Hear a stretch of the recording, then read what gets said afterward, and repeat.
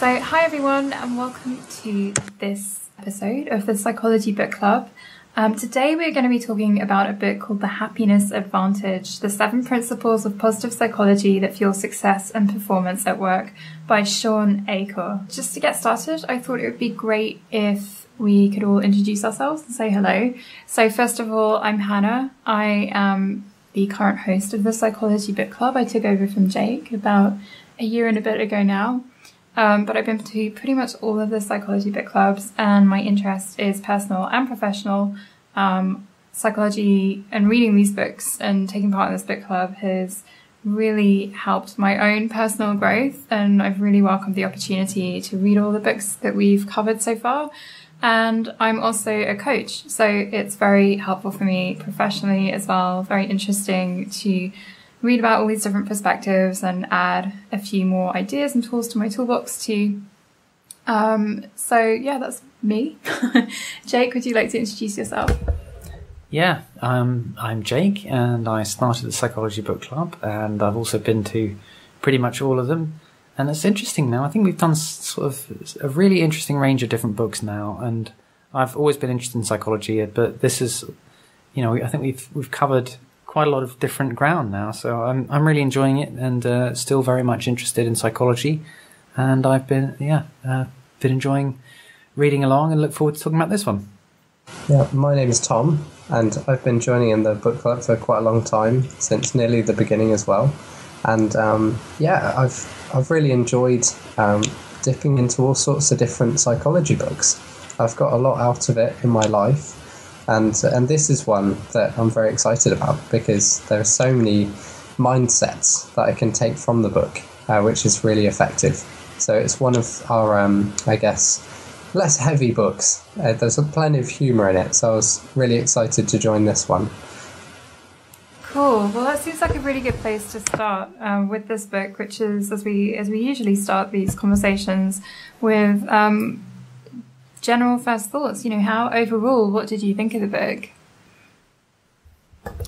Well, I really enjoyed this book. I thought it was a very straightforward, easy to read, very easy to absorb, and most importantly, very easy to use in my own life book, compared to some more abstract ones. This is really a book full of stuff that you can take on board and apply in your own life.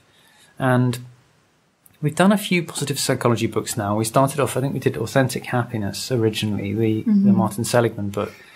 And I've read a couple of other positive psychology books. And the more I read of positive psychology, the more I begin to appreciate the practical usefulness of it, basically.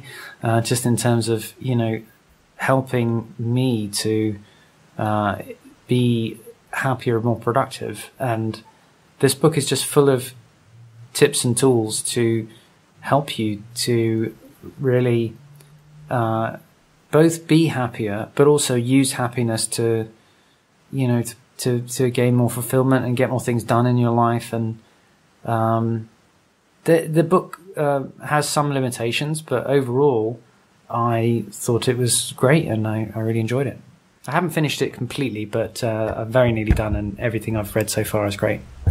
How about you, Tom? Well, on that note, I'm halfway through the book, and so I'm at like principle 4 or 5, and I'm really enjoying it. In fact, this week I worked like triple time at work. I expected to be incredibly miserable.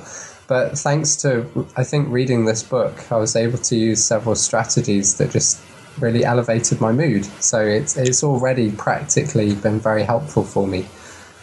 So I've just been incredibly buoyant all week until getting ill, just today. Apart from that, so today's a bad example. But earlier in the week, I was just really, really happy, really proud, noticing the coping strategies for happiness, which he talks about in the book. So I've used some strategies that have helped me, but I've also taken to using other strategies which have been negative that he talks about as well. So it's been quite revealing for me to give me a map of my applied happiness, if you like, in my life. So maybe that sounds a bit abstract, but I've found it very useful. I think I know what you mean, and I've had a similar experience as well. I really, really enjoyed this book. I think it's actually, it's sort of I think it's probably definitely in my top 3 of books that we've read in the Psychology Book Club so far, which I was quite surprised about, because we did, as Jake said, we did the Martin Seligman book, Authentic Happiness. It was a few years ago now, and I can't remember a huge amount about it, but I do remember that I didn't really like it that much at the time. And I can't remember why. I just remember not being very enamored with it. So I was interested in reading this book, which is why I chose it. And I had read a book called Happier, which is by Shawn Achor's mentor at Harvard, a guy called Tal Ben-Shahar. And that was very interesting. So I thought this would be worth a spin. And actually, I was really, really pleasantly surprised. I wasn't really sure what to expect going into it. Like I said, didn't have a super positive experience, ironically, with positive psychology books that we've done before.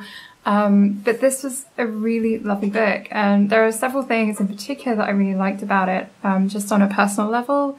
I quite liked his writing style. I found him, sometimes when you read books by academics, it's hard to relate to some of the things that they're talking about. And in this book, Shawn Achor talks a lot about, big Fortune 500 companies he's worked with and so on and so forth, which are not situations that many of us can relate to. But at the same time, the real meat of what he is talking about is very relatable. And his writing style is, as Jake said, it's an easy book to read. And also his sense of humor is sort of very charming in some ways. He can be quite self-deprecating, but not in a OTT way, just in a very sort of likable way. That's just my personal opinion, but I really like the style that the book was written in, because it sort of helped me feel, as a reader, like a lot of the stuff that he was talking about was more relatable to me, even though the context that he's coming from is academic at Harvard who spent 12 years living there, and then also now someone who runs this very successful consultancy working with these big, big corporations. So I think he did a really, really good job of bridging the gap between the world that he's in and the world that most of the people who are going to be reading this book are in, and making it very, very relatable to, I guess, average Joe or average Josephine. On a more sort of content-based level, I really appreciated the fact that he went into the science a lot behind why we think a lot of the things we think, or why we have a lot of the mindsets that we have. And again, very, explained it in very easy to understand terms that left you feeling like, yes, I understand the science behind this now. I understand why this is happening. But also provided some really, really cool practical things that you can start doing, and practical kind of exercises and suggestions that you can start using to shift your mindset more to the sort of positive, optimistic bent. And ultimately, I really like the message of the book. The book, in a nutshell, is about the fact that quite often we think that actions precede happiness, and if we work hard and if we're productive, then we'll be happy. But the whole point of the book is saying, no, if you're happy and being happy is within your control, and as he says, happiness is a work ethic, if you are happy, then you will be productive and you will work harder and you will have more satisfaction and fulfillment, not only in work, but in your personal life as well. So I thought that was a really, really interesting perspective. Really liked the way that he laid it out. And yeah, I overall really, really enjoyed the book. Can I just say something about what you said? Because I thought that was actually one of the most interesting things about the book that got me thinking so far. And I'm looking forward to reading the rest of it. But, happiness has always been something that gets written about as a goal and as an end state that you look to do other things ultimately to achieve. And that happiness is sort of like requires no justification, because it's kind of the end state that you're going for, and all the other things are supposed to get you towards happiness. And it was really interesting to think about happiness in the way that he writes about it in this book as being something more like a habit that you adopt in order, or work at, in order to facilitate other good things happening in your life too.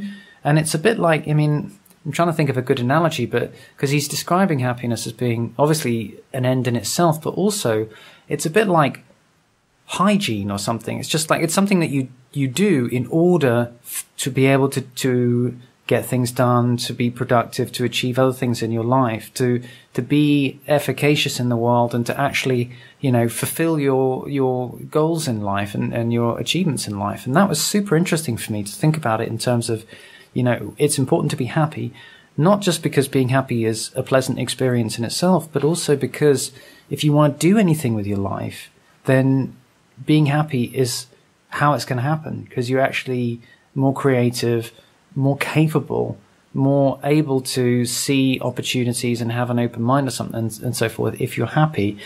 And completely the opposite case, if you're in sort of fight or flight, then you're essentially stupider. Your brain's not even working as much in that state than if you're in a happy state. So that was super interesting for me. There's all of the book's full of loads and loads of useful tips and so forth, which I really have found helpful. But it's also kind of just a mindset that I found interesting, to consider that happiness is something that, I'm reflecting on it after reading this book. It's something that I want, not just because I want to be happy, but also I want it because I consider it to be, in a way, my responsibility to be happy in order to live a good life, an effective life. Does that make sense? Yeah, absolutely. It really does. And I know you haven't read the end of the book yet, but actually one of the points that he makes at the end of the book, how we joke in this podcast that the last chapter. Yeah, exactly. The phenomenon of the last chapter, where quite often we read these books, and whatever the book is about, there is always a last chapter, which on some level says, okay, and now here's how you can save the world. And more often than not, these chapters are a little bit off the wall, in the sense that they are sort of more of a vehicle for the author to express their own social, political views about life in the universe. And they can, I don't want to generalize, but quite often they're quite incongruous with the rest of the book. However, one of the things I really appreciated about this book is that there is this last chapter. So he goes into talking about the ripple effect and about mirror neurons, and how, when we smile at someone, if we make eye contact with them and we smile at them, that is going to fire off mirror neurons in their brains, and mirror neurons right next to motor neurons. And we all know what it's like to look at someone who's smiling, like a really big, genuine smile at us, and try not to smile back. It's really, really hard. You've really got to will yourself to do it. For me, it's impossible. So smiling is contagious. He just explains this on a very basic level. He says the amygdala can read and identify an emotion in another person's face within 30 few milliseconds, and just as quickly prime us to feel the same. Studies have shown that when 3 strangers meet in a room, the most emotionally expressive person transfers his or her mood to the others within just 2 minutes. And so this can work in a positive or a negative way. So his whole big concept for the last chapter is that if we are practicing these 7 principles in our whole lives, this has a ripple effect. And studies have shown that our attitudes and behaviors don't only affect people that we interact with directly, but that each individual's influence actually appears to extend to people within 3 degrees. So in other words, for each individual, there's probably nearly 1,000 people that you can directly and indirectly affect in a really positive way by practicing these principles ourselves and making ourselves happier and more successful. So I love that, because it is in the vein of this whole, now here's how we can save the world thing. But usually when people write these chapters, a lot of the books that we've read talk about, here's how we can use this in schools and in prisons and everything, which for us as lay people reading this is very abstract and very removed. But when I read this, and I was like, 1,000 people. And yeah, I can totally see how that works. And it's not like I've got to go out and communicate these principles to 1,000 people, but it feels a lot more within my control to actually make a difference. And I love that. It just left me feeling really warm on the inside, knowing that, and also really motivated to go out and do this. And so that's the point that he makes, is that even though, where we need to start is practicing these principles with ourselves, his point is that if we can practice all of these principles with ourselves, and he makes a point that the 7 principles, which I'll read out in a second, they're not mutually exclusive. They're all interconnected and they all work together. and influence each other. So if we can practice these 7 principles ourselves, then we can potentially have a profoundly positive impact on 1,000 people, which is, you know, if you think about life purpose, whatever else you're doing career-wise or, you know, whatever else you're doing in your life, in terms of the meaning of life and having a sense of purpose and fulfillment in life, the idea that you can positively impact 1,000 people, to me, is just so cool. That feels like it, you know, that I really love the idea of being able to do that. That's really nice. And I remember, I mean, for just by comparison, Martin Seligman's last final chapter went off into all sorts of stuff about, I don't know, why God is happiness and just stuff that was kind of... If you're not religious, which it we're not, it didn't really mean anything. Yeah. But the message, I haven't even read it yet, but the message of what you're saying from this chapter is just a really positive, straightforward one. Yeah, I was, again, wasn't quite sure what to expect, but really, really pleasantly surprised by this. Tom, did you want to say something? Yeah, I find that tremendously inspiring. I thank you so much for sharing that with me, because it puts the rest of the book in a lot of context. Yeah, I've been thinking, I can affect the people directly around me that I interact with. But then, if you have a really positive interaction, people start saying to each other, hey, Tom, that guy who, he's really friendly and he's always really happy. Well, I'm really interested in what he's doing. They start talking about you. Mm-hmm. And maybe, I'm just guessing, but maybe that's a part of it as well. But I love how practical this book is. Like, it's full of really memorable analogies that you can use to remind yourself of what the principles are that you need to work on. And so it's immensely practical, and I'm really looking forward to actually applying like these principles, so that I've previously not been applying. So yeah, thanks for sharing that.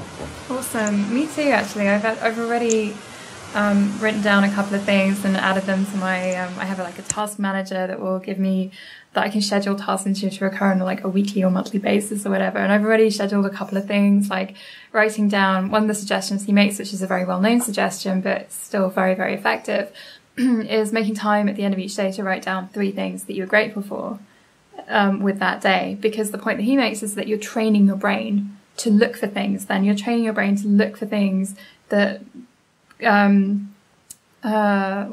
provoke feelings of gratitude and appreciation and positivity and optimism. And because our brains can only hold so much information at once, if we're focusing on those things, then our brains automatically start, kind of like an email spam filter, start filtering out those little annoyances that are not so important, but if we put our energy on them and if we place our attention, our energy on them, become, loom very large in our minds. Yes. And can I just say on that note, this week, as I was reading that exact chapter, the weather here was absolutely terrible. So it was bucketing it down. Loads of people were arriving to work after me saying, I got caught in the rain, isn't it terrible? And of course I felt sorry for them because they were all wet.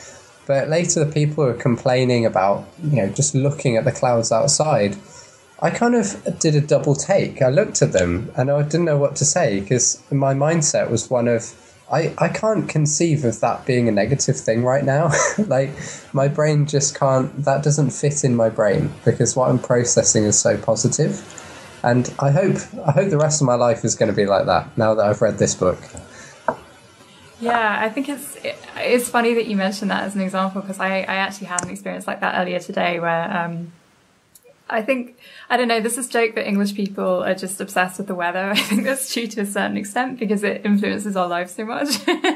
But earlier today I went out to a cafe to finish reading this book, and it started absolutely pouring it down all afternoon. I was waiting for it to stop, and it didn't. So eventually I was like, I've got to go home now because I've got to, make dinner and do the book club. And so I left, and by the time I got home, I was freezing. My shoes were soaked through, my feet were totally numb, my teeth were chattering, my hands were numb. And the last 2 winters, Jake and I have gone somewhere warm. We've left England completely for 6 months and gone to Mexico or somewhere else equally as warm. And we're not doing that this year for various reasons. And I was like, I think that was a really bad plan. I'm really regretting this decision to stay here now because this is just terrible. And I was in such a bad mood. And then I thought about this book, and at one point he talks about something called counterfacts. I think. No. Counterfactuals? I can't remember the... Yeah, no, that's right. Counterfacts. Yeah. So, for example, if he uses the example, if you walk into a bank and there are 50 other people there going about their business, and a robber comes in the bank and fires one shot, he's got a gun, he fires one bullet into the crowd, it hits you in the arm. Is that a fortunate situation or is that an unfortunate situation? And if a counterfact is, if you compare it to something negative, like, I'm comparing it to me walking into the bank and going about my business and getting some money, whatever I'm doing. If you're comparing it to that, then that's very unfortunate. That's your counterfact.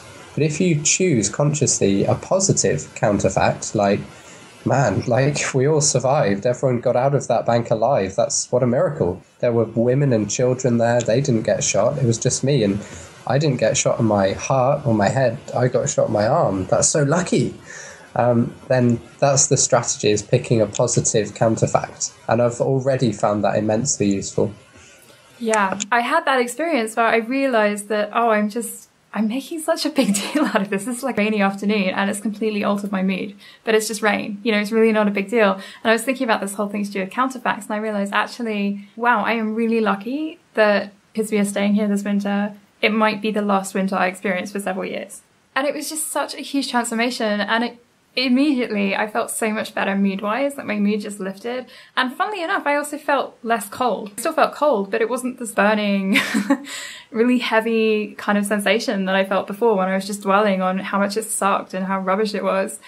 But that was really, it's a really mundane example, but I think the whole point of this book is that this is not just big concepts that you apply to your life once and that's it. This is a daily practice that you can do. And a point that he makes later on in the book, so I'm not sure if you guys got to that point yet, but a point that he makes is that in some ways, the more mundane the events that you practice these principles with, the better.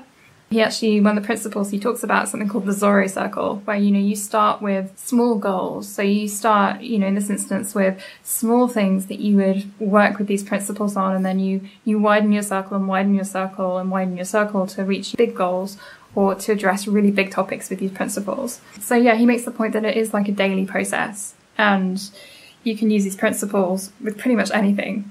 The book's about work, but actually one of the things I really liked about it was, even though a lot of the examples he gives are examples of meetings and things that managers can do to buoy up their teams and improve team performance and to improve people's performance at work generally, is that all these principles, as he says, you can take them and use them in your personal life to improve not only your work, but also your relationships, your quality of life in general. I just wanted to say that whole chapter on mindset that has the stuff on the counterfact sort of way of thinking of things, it really impressed upon me. I mean, he's talking about having a positive attitude and optimism and looking at finding the positive side of things. And the effect that can have, and not just the effect in terms of it improving your happiness, but actually, it can have physiological effects on how well you hold up to disease and how your immune system is doing and so forth. I thought that was super interesting. That was really compelling, actually. Yeah, and it really gives you a lot of. It leaves you feeling super motivated to damn well have a positive attitude, and really, it's such a. It actually makes me feel quite intolerant of people who have a very downer attitude on things, because I know that will bring me down if I'm not careful. You know what I mean?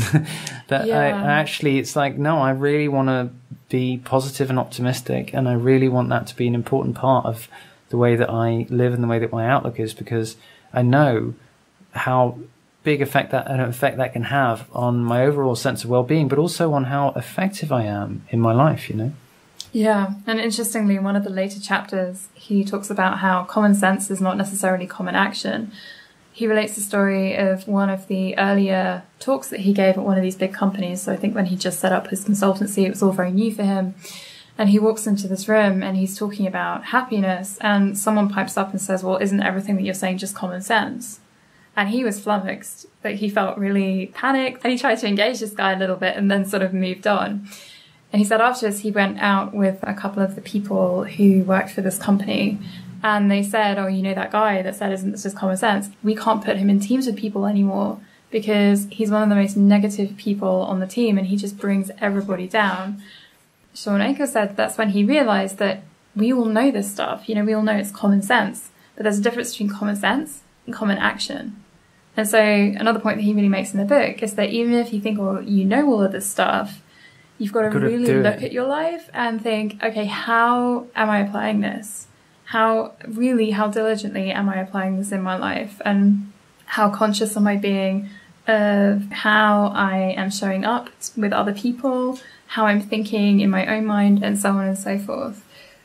Before we continue, for everyone listening that hasn't read the book, I'd just like to run through a brief overview of the 7 principles, just to kind of give a framework for what we're talking about, because this is how the book is structured. He breaks it up into these 7 principles.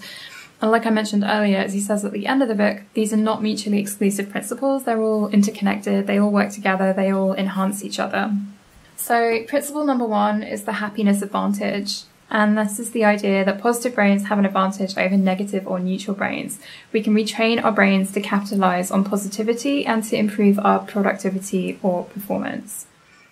Principle number 2 is the fulcrum and the lever. So how we experience the world and our ability to succeed with it changes based on our mindset, as we've just been talking about. So adjusting our mindset, which is the fulcrum, gives us the power to be more fulfilled and successful. So our power is like the lever. So if we move the fulcrum, we adjust the amount of power. Principle number 3 is the Tetris effect. This is called the Tetris effect because scientists did a study where they made people play Tetris for a long time, and then realized that when people were going out into the normal world, they were seeing life as a Tetris game. So they were looking at buildings and thinking, well, if that was just tipped on its side and moved to the right slightly, they would, fit together. So this is called the Tetris effect now. And this is the idea that when our brains get stuck in a pattern that focuses on stress, negativity, and failure, we set ourselves up to fail. But we can retrain our brains to spot patterns of possibility and opportunity. So one of the examples that he gives in the book of this is that when he was at Harvard, apparently he spent a lot of time playing a game called Grand Theft Auto, which is about stealing cars and I think performing tasks for drug lords and stuff like that. And he said he left his college dorms one morning after a very heavy night of playing this game, and he'd been playing it 5 hours straight the night before, and he saw a police car outside. And he was almost tempted to steal the police car because he had been playing this game for so long, and that's what you do in the game. That luckily his conscious brain kicked in just before he did it. But that's an example of the Tetris effect. And I'm not sure we've all tried to steal police cars, but I think we can all relate to that on some level. The 4th principle is for falling up. This is the idea that in stress or crisis, our brains map different paths to help us cope. This is about finding the mental path that not only leads us up out of failure or suffering, but teaches us to be happier and more successful because of it. So he says that there are 3 paths that we can take in general when we are in a crisis. So the first mental path is the path that brings us back to where we were before the crisis happened. So we're no worse off, we're no better off, we just are back where we started. The second path takes us to an eventuality where we are worse off, and it's a complete disaster. And he says, usually we think of crises in terms of those 2 outcomes. So either that we're back to where we started before the crisis happened, or we're worse off afterwards. And he says there's actually a third mental path, which he calls falling up. I think this is the chapter where he talks about post-traumatic growth as well, and how, actually for some people, if you're in the right mindset, real calamities and traumatic situations, although they're terrible and harrowing, they can actually be an opportunity for growth for some people. Principle number 5 is the Zorro circle. So I mentioned that earlier. It's this idea that when we feel overwhelmed, our rational brain can get hijacked by our emotions. This principle teaches us how to regain control by focusing first on small, manageable goals, then expanding our circle to achieve bigger and bigger ones, which gives us back that feeling of control. Principle number 6 is the 20-second rule. This is based on the idea that our willpower is limited. When it fails, we fall back to the path of least resistance, which is usually the habit that we're trying to break or the thing that we're trying to stop doing. by making small energy adjustments, we can reroute the path of least resistance and replace bad habits with good habits. So the 20-second rule basically means that if you are trying to implement a good habit, set your life up so that you are making that habit the path of least resistance. And equally, if there are things that we want to stop doing, things that aren't so great for us, we can make it harder for ourselves to do those things by introducing that extra 20 seconds. So then principle number 7 is social investment. This is actually the chapter that I found most interesting. I thought it was a really interesting and unique take compared to some of the other books we've read on this. This is the idea that in the middle of a challenge, some people choose to hunker down and retreat within themselves. I think this is why I found it interesting, because that's totally what I do. And he says the most successful people invest in friends, peers, and family members. Social support network is one of the greatest predictors of success and excellence. So those are the 7 principles. If you haven't read the book yet and you're thinking about it, they're all really, really worth reading about. And I'm sure, I don't know about you guys, Jake and Tom, but there were definitely certain principles that resonated more with me, where some principles I feel like I'm kind of doing them naturally anyway, and other principles I was realizing, oh, actually, I'm really not helping myself in that regard. You know, I could definitely make a few changes. Yeah, I really appreciate that that overview, and thanks so much for filling me in. I'm really excited to learn about those 3 last principles in the book that I've not covered yet. And you're right, like I find there are some principles I'm already quite good at. Like I'm reading the Zorro Circle at the moment, which is about, you know, as you said, you know, having this internal locus of control. That's what the way he calls it. And I believe that's the way it's referred to in psychology in other books as well. And I believe I've always had this core belief within me that, you know, my happiness is within my control. Or if I'm not good at something, then if I think about it and I spend time on it and I practice, I will be able to achieve mastery of this problem. And so I guess the means by which you do that is by starting small and growing bigger. That's something I'd be interested to start applying rather than trying to bite off more than I could chew, and feeling overwhelmed.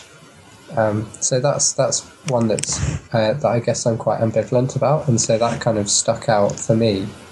But I've definitely experienced using the 20-second rule.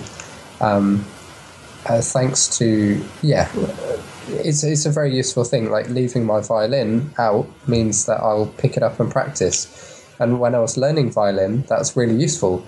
Now that I'm trying to be a writer rather than a violin player, that's the worst thing I can do. So I have to put it in its case and put it underneath a pile of cushions, like in another room, so that it's very hard for me to get it out. And conversely, you know, put my computer where it needs to be, have it charged, have it, and make myself ready to write. So that's a really interesting thing I'm going to be applying. I hadn't thought about the negative side of it, like using it to your advantage. That's really sneaky. How about you, Jake? Were there any principles in particular that stuck out to you as sort of being personally relevant? Yeah, I mean, it's really interesting hearing you go through them, because I know that some of them are more familiar to me because they're in other books on positive psychology too. So some of them I feel like I really have got a lot out of, and others I noticed were definitely things that I have a challenge with. So, for example, the happiness advantage, the idea that of kind of, you know, having a positive brains having an advantage, and you can do things to encourage your own positivity. And a lot of the exercises that he talks about are in Sonia Lyubomirsky's book, and they're also in the book by Martin Seligman as well on happiness. And I've been doing some of the positive psychology exercises for about 4 years now, actually. So I've been doing a gratitude journal, and I've also been doing acts of kindness. And I have, like you, I use reminders in my task list to kind of make sure I do it. I found the gratitude journal to be just awesome, just really, really positive, and has a huge impact on my mindset. And in general, I think has really helped me to kind of exercise my own positive outlook, basically. So I found that really good.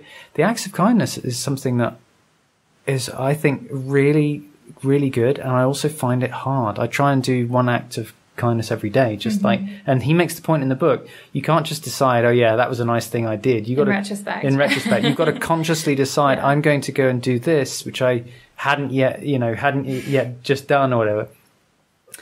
And, it's interesting because it forces you to look for opportunities to be a good person and to do good things for other people, and just to find opportunities like that in life, I think is interesting because it changes your outlook.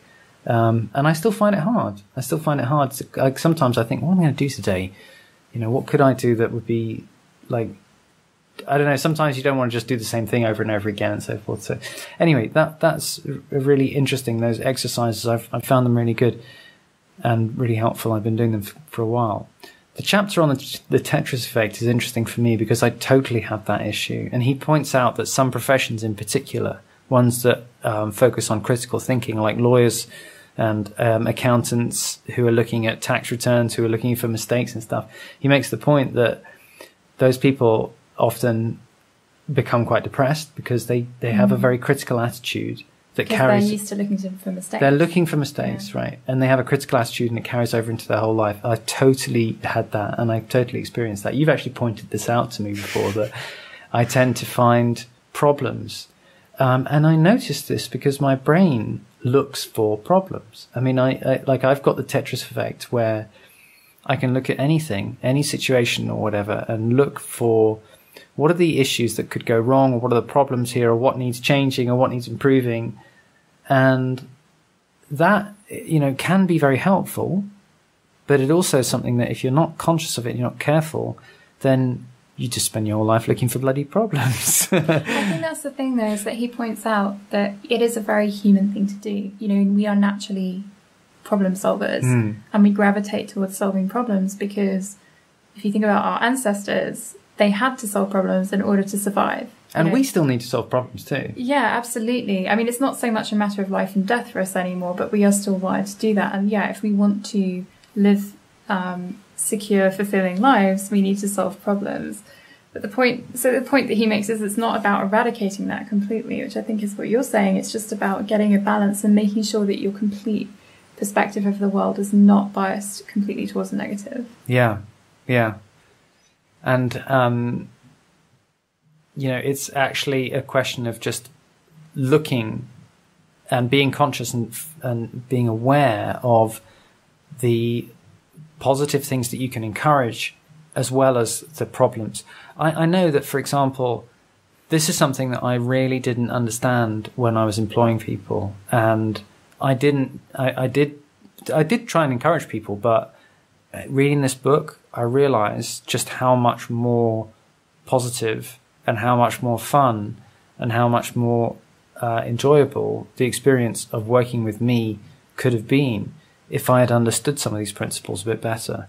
And that, I think, is really helpful to really understand. He makes the point that this is something that I didn't do, but something that I really understood viscerally when he mentioned it. He mentioned like a situation where an employer said to someone, okay, you're doing this presentation next to this PowerPoint, and make it count, buddy, because the business depends on this. Is really, this is all or nothing, And he makes the point, this put the guy who was about to do a presentation under such psychological pressure that he spent the next couple of hours going over and over and thinking of all the things that could go wrong, and totally got him into the wrong mindset, right? Because the guy who was employing him didn't give him the message, like, I believe that you can do it, and I'm, go for it. I'm looking forward to it. I'm going to enjoy it. And like, that's something that I was aware enough not to be that bad a boss to say that kind of thing. But it's something that I found really interesting in the book, because it really struck home for me the message of like how your own mindset about what your expectations of someone else are and what your what your evaluation of them is can actually be a self-fulfilling prophecy of how that person is. That, you have a responsibility to bring out the best in all the other people in your life by seeing the best in them. And that doesn't mean not seeing problems, because I'm very, very grateful for my critical mind and for my ability to think critically and for my ability to solve problems. I'm very grateful for that, and it's very helpful in my life. But the point is, I also consider it a responsibility for me to see the opportunity, the potential in people and in situations and in everything in my life. And that if I fail to do that, then I am actually having a negative impact, not only on my own happiness and well-being, but on the happiness and well-being of other people in my life. Thanks for sharing. He makes the point in the book that, obviously the benefit of seeing problems is that you see the threats and you can potentially respond to them. And we need to be able to do that, right? But the benefit of a positive outlook is that you see opportunities. Mm-hmm. And he makes the point, and he gives lots of examples of social psychology experiments. I won't bother going into the details, but they all basically show that with a positive outlook, you actually see opportunities that people who have a pessimistic outlook just miss. They just don't even see the opportunities at all. And so that's sort of one of the real powerful benefits of being optimistic and being happy, is that it opens your awareness up to opportunities that you in your environment and your life for good things to happen that otherwise, if you're in a really negative state of mind, you're just going to miss. Yeah, absolutely. And he makes the point, I think it's in one of the first chapters, that numerous studies have shown that our external circumstances only predict about 10% of our total happiness. So later on in the book, he talks about, and these are really famous studies, but people who've done studies on our baseline of happiness and how our baseline of happiness doesn't actually really change that much. And even if you go through a really catastrophic event, like you're in a car accident and you end up paralyzed, when they've studied people like that who've had these drastic life changes as a result of terrible mishaps or misfortunes that have come across them, actually after a couple of months, their happiness has returned to, fairly much back to what it was before. Although I understand from what he's saying that by that baseline, what he's saying is that your baseline doesn't change relative to external circumstances, exactly, but you can change your own. Yeah. You can change it based on your own attitude and your own habits and so forth. Yeah, absolutely. And he talks about things like learned helplessness and learned optimism as well. I don't think he uses quite those phrases, but he definitely talks about helplessness and how if we're focusing on, if we're using the Tetris effect to focus on the negative, like you were saying, it's basically our minds are like that email spam filter that I mentioned earlier.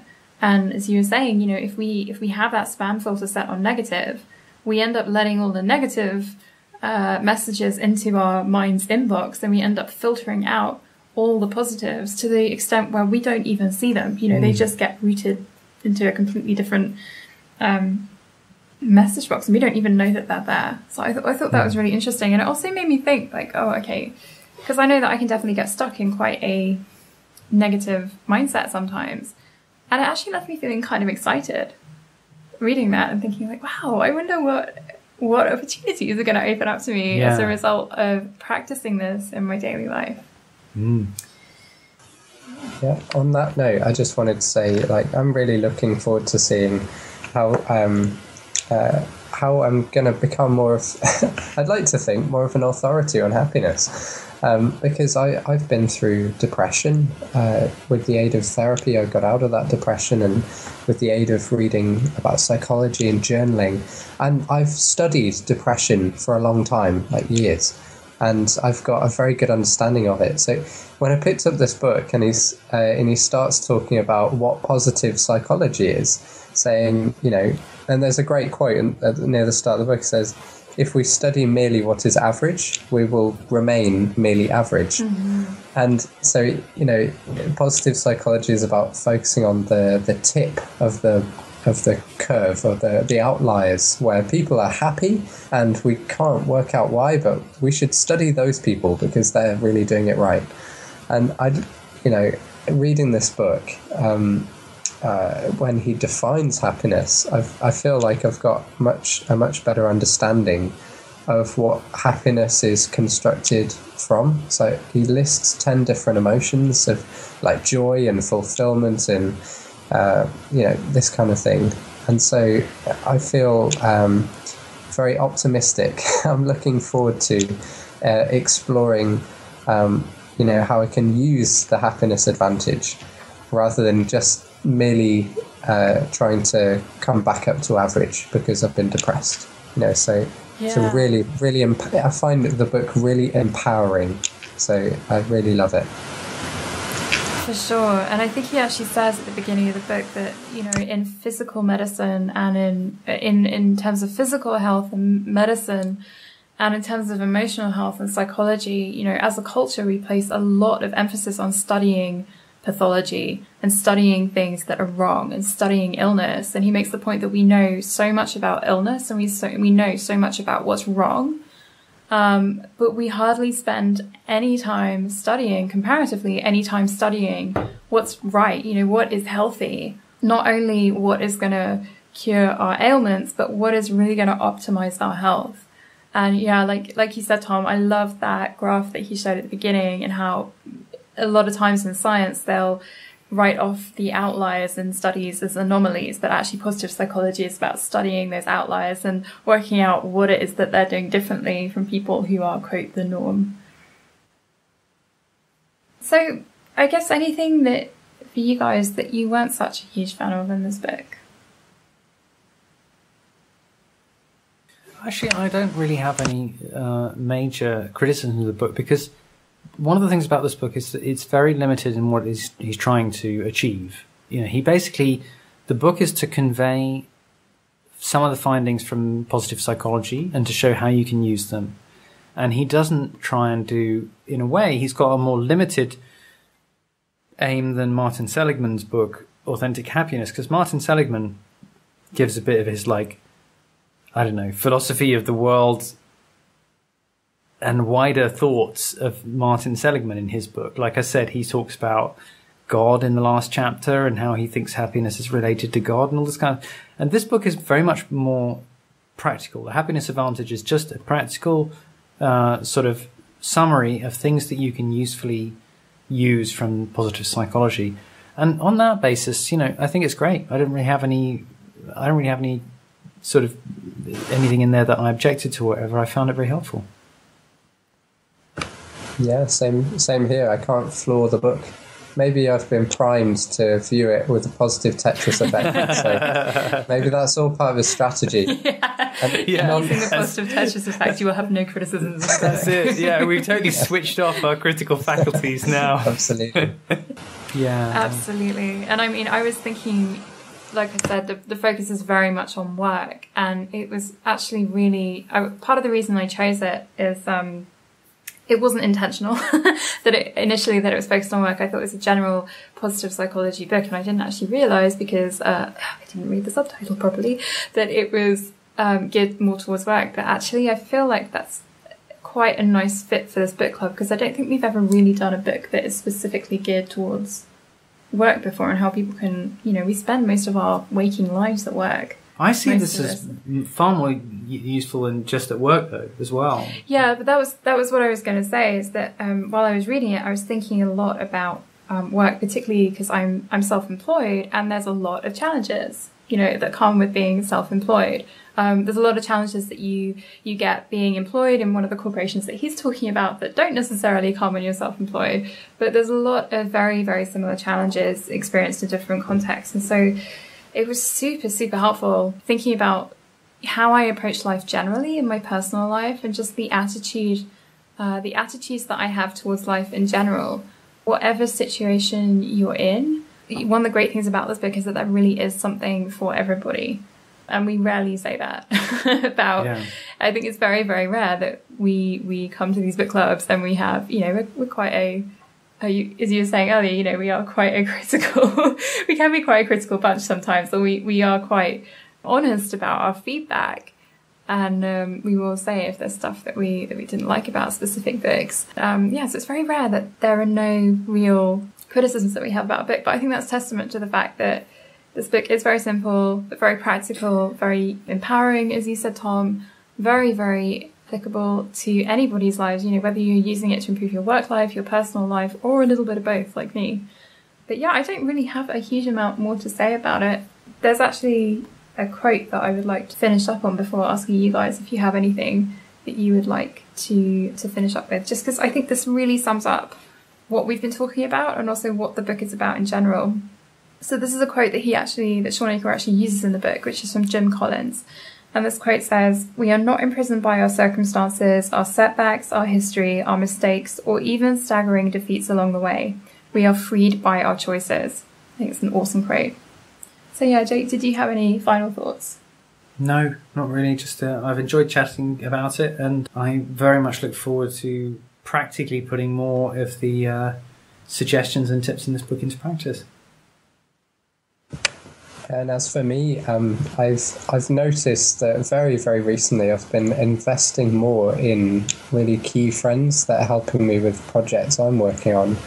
And so, having not got to that chapter about investing in your social circle or something, I'm really looking forward to ploughing through the rest of this book so I can get to that and really capitalize on that trend that I've noticed is really, really helping me. So yeah, that's all my thoughts. Awesome. Well, as you might have noticed, I haven't quite got my act together to put up the next book club yet, but we will be doing a book on willpower, which I will be posting very shortly. Jake, who wrote that book? Because you're the one that recommended it.